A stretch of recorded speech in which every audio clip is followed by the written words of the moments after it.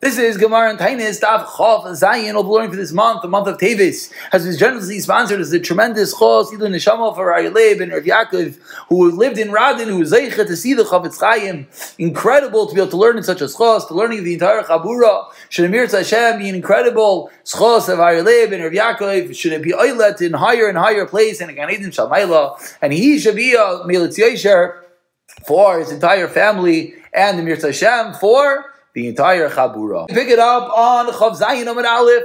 We're holding 4 lines from the top. Again, I apologize for the slight technical issues. We're still in transit in Mir Hashem. The next year should be back and running with all the different details, but at least we have the highlighting. Says the Gemara, 4 lines from the top.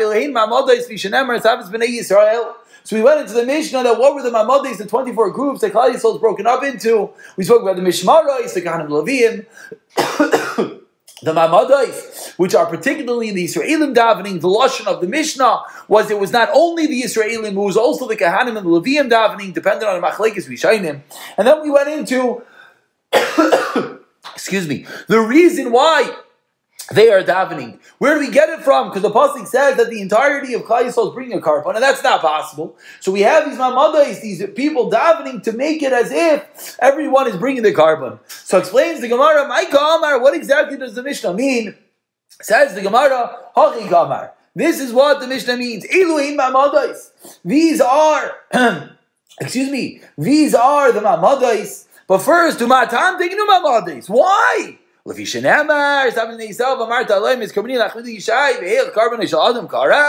how can each and every person be bringing a carbon? You're not there. So they made 24 mishmaros.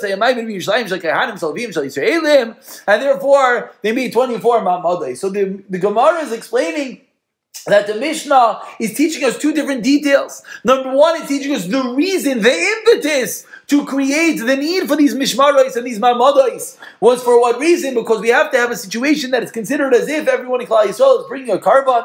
And then how do we practically do it? By making these 24 mishmarais corresponding with 24 mamadais. And we continue by Giyaz by Mishmar La'alis Koyan Leviyim the Doilin L'Yerushalayim. That when it comes to time for the Mishnah, the Kohanim Leviyim will go up to Yerushalayim. So about 12 lines down, the first line is La'alis. And now the Gemara goes along to explain what exactly were the Mishmarais. Again, the Mishmarais, the Kahanim and Levim work in the Beis HaMikdash. The Mamadais were either the Yisraelim and or the Kahanim and Levim davening on everyone's behalf.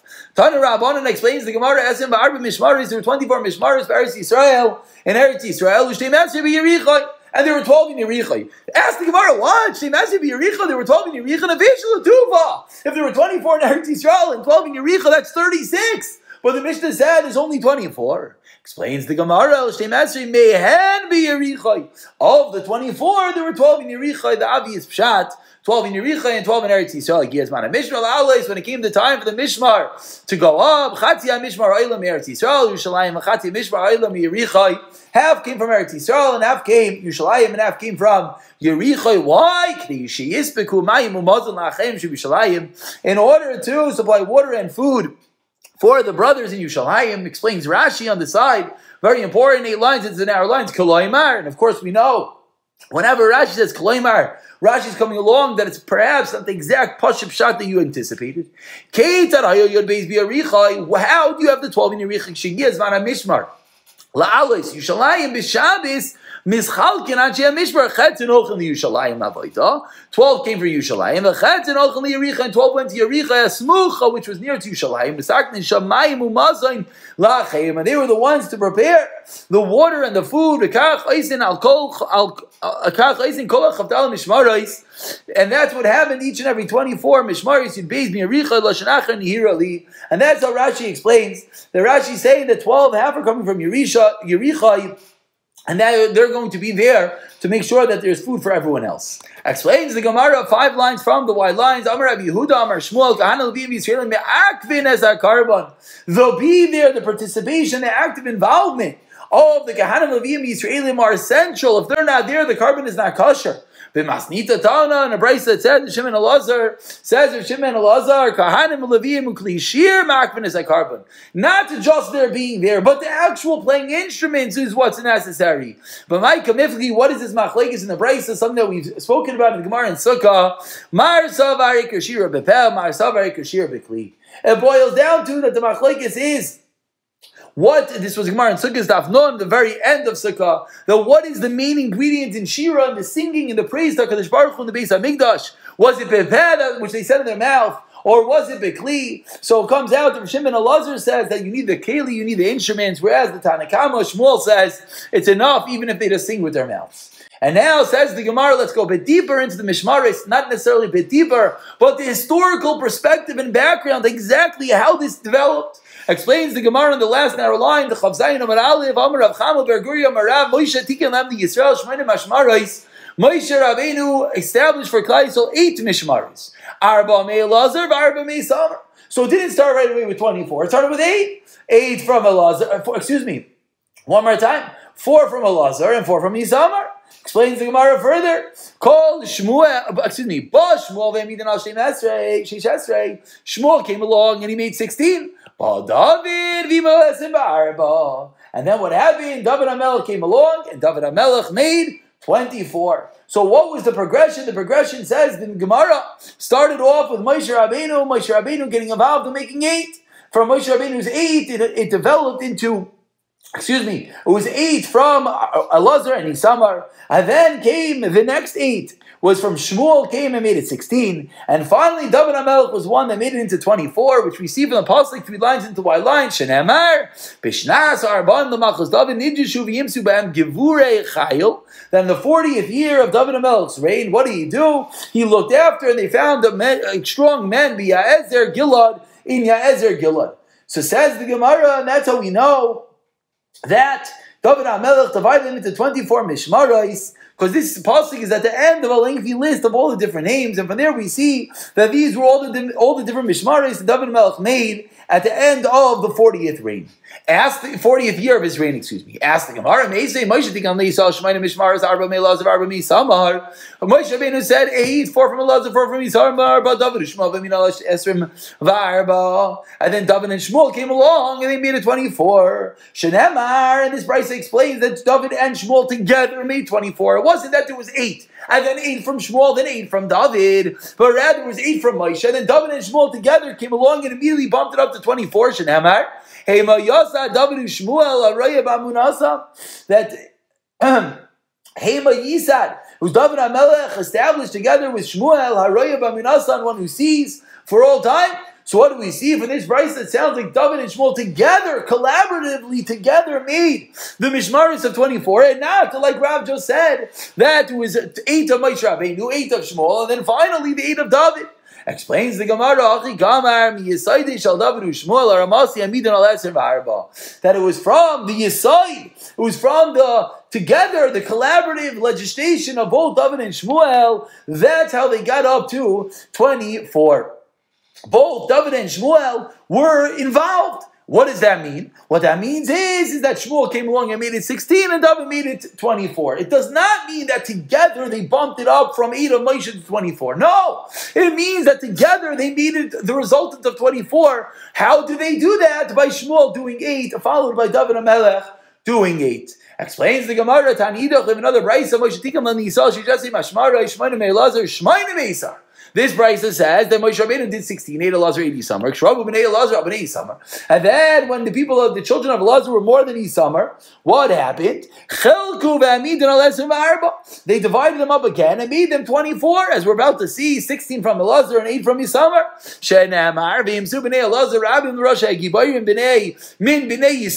And it was that the descendants of Elazar were more than those from Isamar. And what happened? So what do? They divided to the children of Elazar. They gave them heads of the family, 16. And then for a summer they gave 8. We have another puzzle that says Yisamar, that one extra family was for Elazar, and for Yisamar, it was the way it was, that for every mishmar of Elazar, there was another one given to Yisamar, and therefore Elazar ended up with, Elazar ended up with 16, and Yisamar remained with 8. So we see in this brisa very clearly that it wasn't that Moshe made it 8. It was that Moshe started with 16 and then he himself split up, Elazar and Yisamar. Elazar was receiving 16 and Yisamar receiving 8. Before we answer that question, says the Gemara, why do we need 2 psukim teaching us the same thing, the division between Elazar and Yisamar? Explains the Gemara, 6 lines to the 5 lines to the bottom. From the first pasuk, that himself and Elazar Rabim, you might have thought that just like the people of Elazar were more, maybe the descendants of Yisamar were as well more. That maybe originally Yisamar had 4 and then they went up to 8. So Tashema, the second pasuk says, and there we see very clearly that no, Elazar got an extra one, that everything that Yisamar had. That Yisamar remained with 8, and Elazar ended up with 16. So I asked the Gemara, 3 lines to the bottom, Tiyufta de Rav Chama bar Guria. This is a clear question for Chama bar Guria. So say over here we see that Moshe Rabbeinu did 16, whereas Rav Chama bar Guria said no, Moshe Rabbeinu only did 8. Amar Lacha Rav Chama bar Guria, 2 lines to the bottom, Tanayi. You're right. It is indeed another brisa, but it's a machlekes tanayim and adamri kaitana damer shmain, and I hold like the other Tana that says 8. So at the end of the day, we have a historical machlekes, the perspective, how were the mishmaros developed and made? Was it Moshe Rabbeinu that made 8, followed by the 8 of Shmuel and the 8 of David, totaling at 24? Was it Moshe Rabbeinu that started off with 16, 12 from Elazar, 16 from Elazar and 8 from Yisamar, equaling the 24? Says the Gemara, there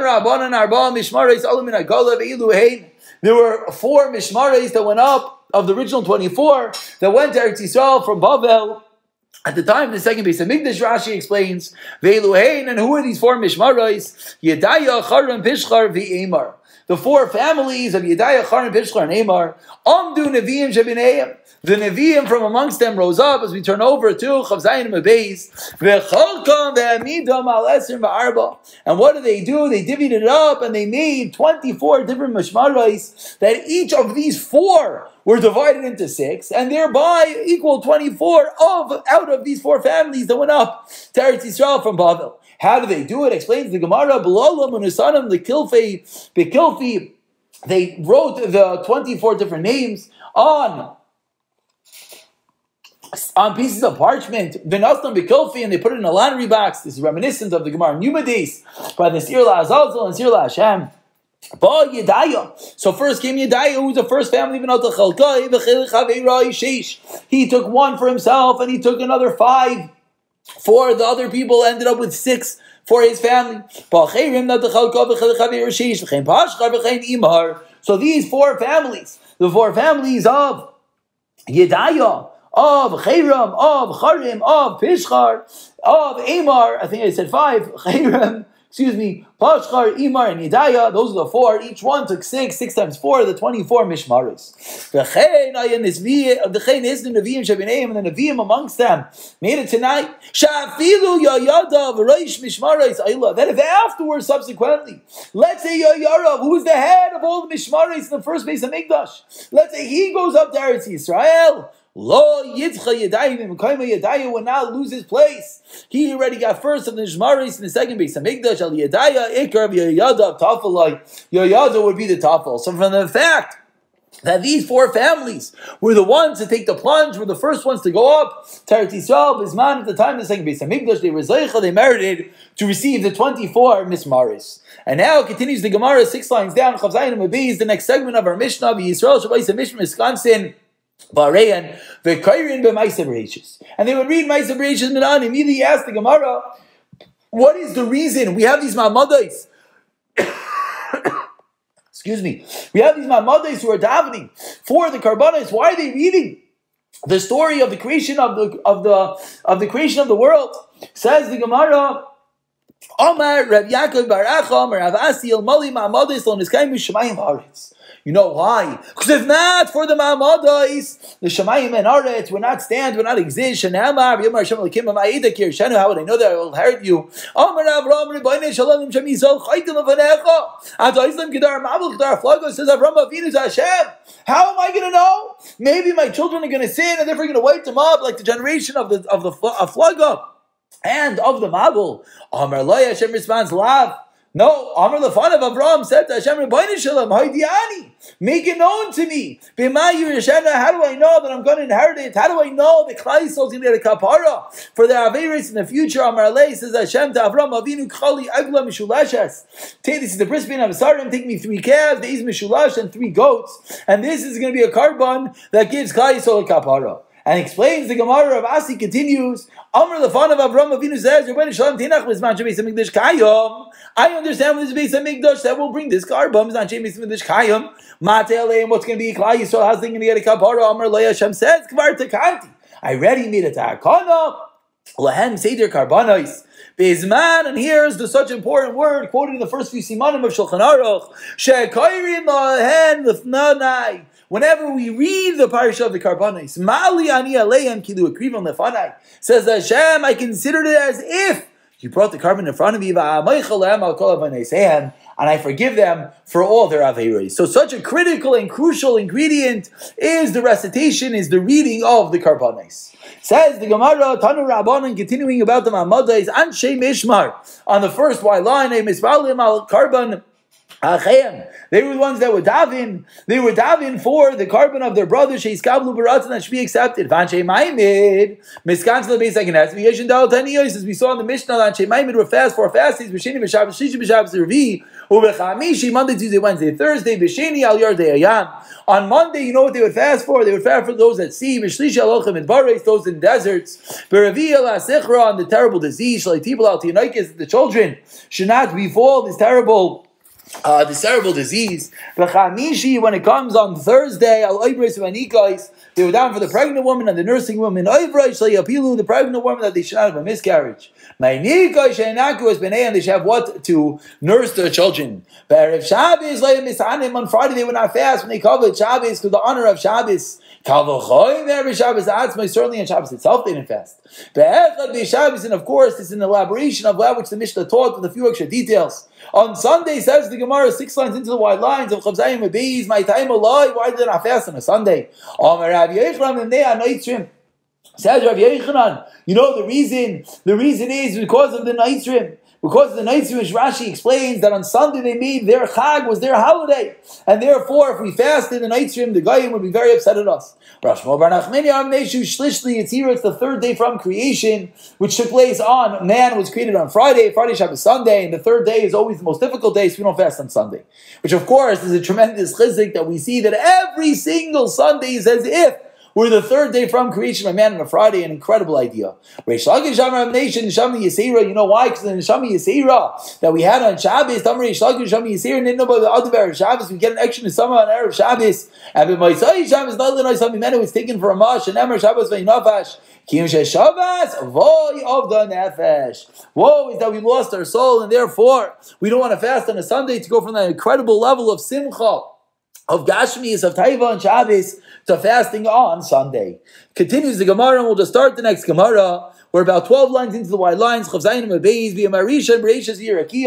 read the parashas of Bereshis and Hirakia. Tana, we learned Tanei Braisa Bereshis Bishnayim. The parsha of Bereshis they read by 2 people. Hirakia was read by Echad with 1 person. Ask the Gemara, the obvious and basic question. Hirakia has 3 psukim, so I understand that it's read by 1 person. Ela Bereshis Bishnayim, my time. Why is Bereshis read by 2 people? Hey, psukim avon, it's 5 psukim, and how do you split up 5 psukim? Utanana, we learned that. So what do you do? This is a famous Gemara in Megillah that we'll get to shortly. What do you do when you're posed with a 5 psukim? How do you split it up amongst 2 people? Says the Gemara, famous machlekes, Rav Amar Doilig Shmuel Amar Paisik. Rav says you skip, you go back 1 pasuk. The first person reads the first person reads 3, and the second person goes back 1 and reads the next 3. And Shmuel says, Paisik, you split up the middle pasuk, the third pasuk you split in half. The first one says 2.5, the second one says 2.5. Rav, says Rav, we don't split it up. You know why? Because we're not allowed to split up a pasuk and Moshe did not split. Shmuel Amar Paisik, you know why we split it? Ask the Gemara why. Do we split it? Rav Chanina Kra.